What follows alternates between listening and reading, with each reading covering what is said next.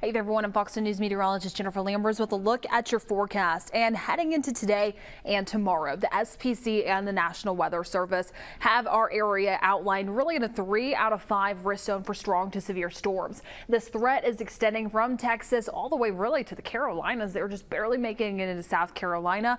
But looking in locally for the Fox 10 viewing area, the highest threat is remaining further towards our inland areas. Again, higher number, higher threat. So even if you're left outside of it, you're still looking at the potential for some of those strong to severe storms. And just remember, storms, they don't follow lines. Now, the severe threats that we're monitoring over the next few days, the wind threat is really going to be the highest that we're looking out for as we make our way into the next few days. But that lightning and that hail threat still there. While the tornado threat is low, it's not zero. Do just keep that in mind. Timing things out in our futurecast, we start off for this evening. We make our way into the overnight hours. Closer towards 8 and 9 o'clock, we could possibly see some of those isolated inland storms. Chief Meteorologist Jason Smith will be tracking this heading into this evening. It looks for things to be fizzling out.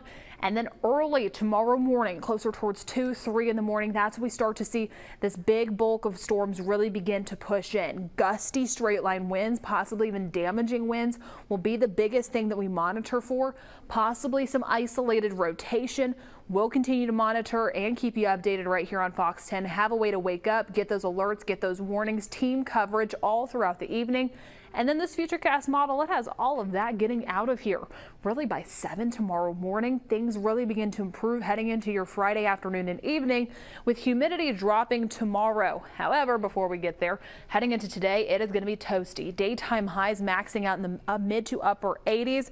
Feels like temperatures, however, more of the upper 90s and the triple digits out there. It's only going to be feeling warmer as we make our way over the next few hours. If you're spending any time outdoors for today, stay hydrated. It is going to be hot out there.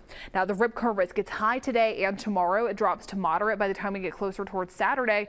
And then by Sunday, it drops to low. So really improvements heading into the weekend. And that's really going to be reflective in our full 7-day forecast. STORMtracker Alert for today and tomorrow, mainly for the overnight hours. Friday afternoon and evening is looking great. Humidity gradually dropping throughout the day.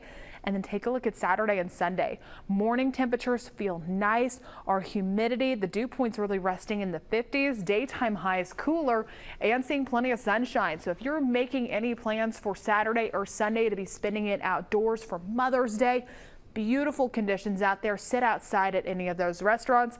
Rain does return heading into next week. We'll continue to monitor and update you as we do get closer. Just make sure you have that Fox 10 weather app downloaded and have a way to wake up heading into this evening.